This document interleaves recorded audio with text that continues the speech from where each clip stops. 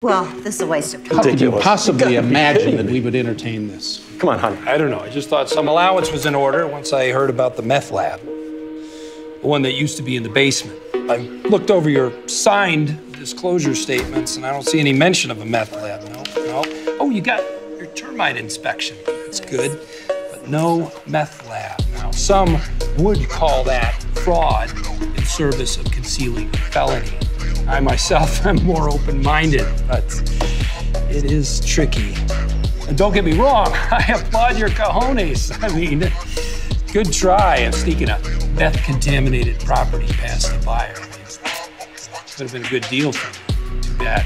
Now, I could file a suit and encumber this property indefinitely, or I could start some criminal proceedings. But I don't think any of us want that. Now, do we?